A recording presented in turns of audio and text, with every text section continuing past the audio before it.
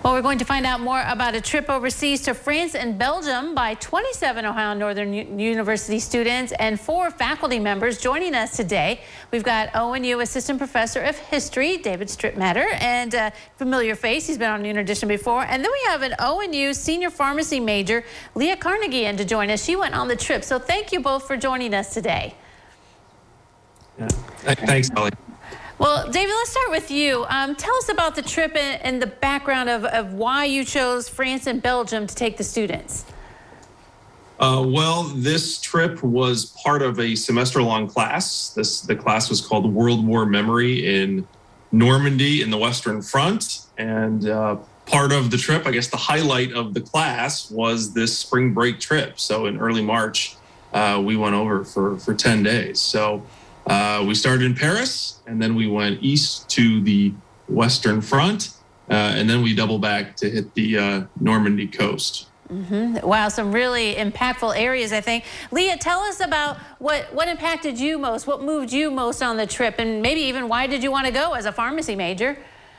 Yeah, so I took French in high school, actually, so I've always had an interest in going. My mom got to go right before I was born, so I've seen the pictures. I've always wanted to go, and so it was more of an opportunity to go to another country. I didn't really need the credit. I already had the credit for the history class, so that was more it. And when we were over there, I think the most impactful part was just getting to see like all these battlefields that you've heard about throughout all of your history classes, and they seem like they're just pictures when you're in class, but actually going and getting to see them and realize, wow, it's still here. It still looks like a battlefield after so many years. It's just really crazy.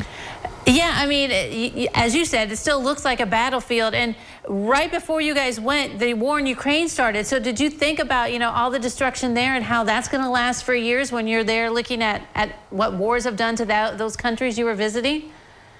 Yeah, not when we first left, because obviously it didn't really process until after we were there for a couple of days that this is how Ukraine could look. This is how Ukraine's going to look. And it was just kind of crazy. So. Right, I bet. So, David, I mean, the timing was kind of wild when this war in Ukraine started and you guys were there. How do you feel the students took it in? And, what were some of the highlights of the trip you thought for what the students were seeing?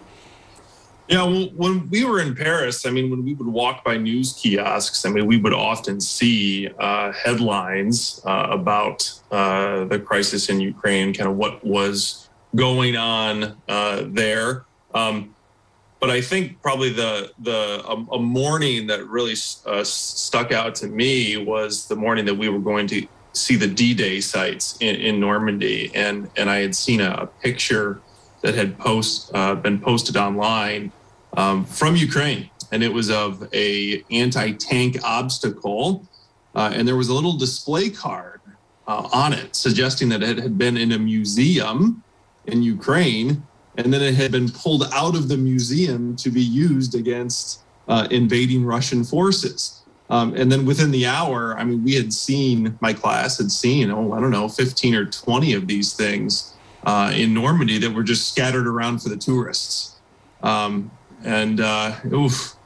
Seeing those, a World War II remnant being repurposed in 2022 was, it was impactful. I hope. Yeah, I can imagine it was. Are these kind of trips, David, do you enjoy this as like one of the pieces that Ohio Northern has, where allowing students the opportunity to take a trip like this after, talking about history, seeing it in person? Is that one of the neat things about the university?